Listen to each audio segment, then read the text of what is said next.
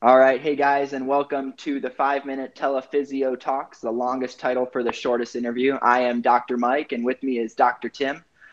We are physical therapists who own a small private practice, runner specialty clinic down in the Merriman Valley. And today we're pretty excited. We will be interviewing Connie Gardner.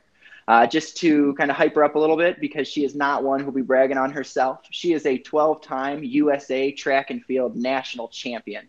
She is a 2-time USA Track and Field Ultra Runner of the Year, and she actually owns multiple age group world records across the sport. So I would be willing to argue, and I think a lot of people will be on the same side of me, is probably one of the most accomplished and one of the best ultra runners of all time. So without further ado, I will let Tim jump into some of the questions to introduce and get to talk a little bit more with Connie. Cool. Thank you very much. Connie, thanks again for being with us today on our little tiny show. Question number one is, we would like to hear a little bit about your entrance into the world of ultramarathoning.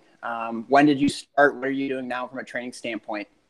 I started running ultra marathons about 20 years ago, and I've run marathons for 40 years, and it was just the crowd that I was with did a lot of the ultras, and you give it a try, and it just so happens that I'm better at the ultra marathoning than I am at the marathoning, so I kind of made that my focus.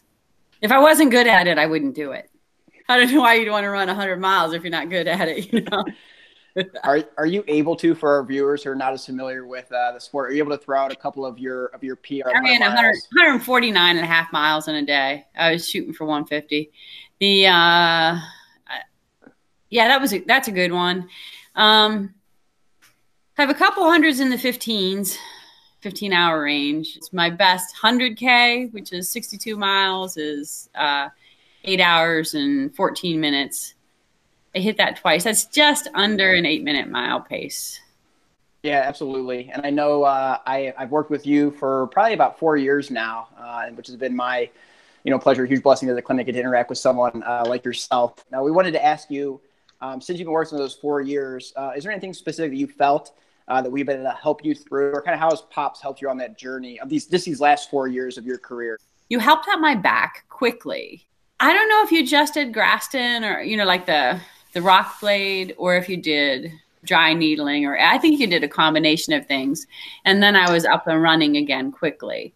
And through the years, the last 4 years, I'm getting older. So a lot of my injuries have to do, I think, with that. It's like pushing the reset button. It's kind of like pushing the reset button. So yeah, after I've overdone a race, I like to come in, or the best thing is like a few days before, just so I feel good while I'm going to race. I know in our community, you're kind of like the name that everybody knows. Everyone is a friend of Connie Gardner.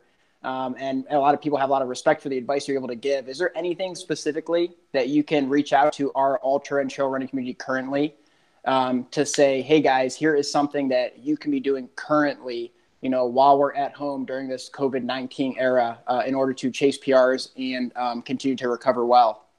I think you've got to start to I do myself, try to get a little bit more creative with cross training. It's difficult. We don't have the gyms. I don't have a pool.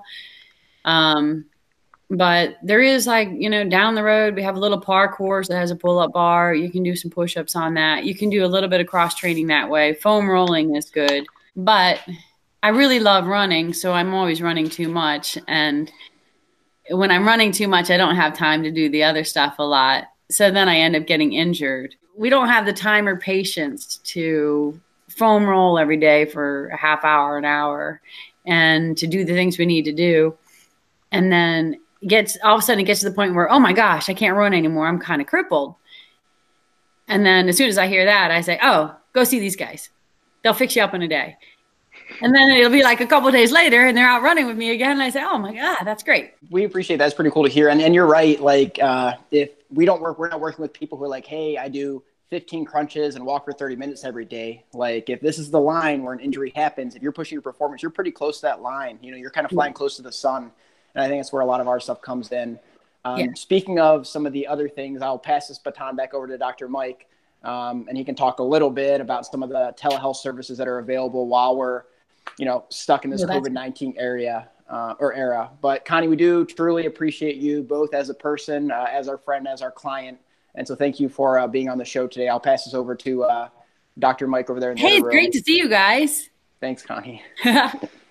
Oh, absolutely. Yeah, thanks again for coming in, Connie. We really appreciate it. But like Dr. Tim was saying, obviously with things kind of being restricted with our travel and the stay at home being so important right now, we are offering telehealth. For those of you who are listening in, we are offering a discount as well. If you just want to use the code RUN, that's capital R, capital U, capital N. That's a $10 discount off of a telehealth visit. We find telehealth being really helpful for not only the injured athletes who are trying to get back out there to run, but also it's a great way to advance exercises. Maybe you're kind of stuck in a rut of doing the same thing for 3 weeks and you're trying to figure out how you need to make that next step forward and progress your exercises and you're doing to stay healthy. We're a great key to be used there as well. Yeah, thank you so much for coming in, Connie. And like we and Tim continually joke, we will spare anyone me singing a closing out song. And just thanks so much. And we'll see you around out on the trail soon, Connie. So thank you. Oh, yeah. See you guys.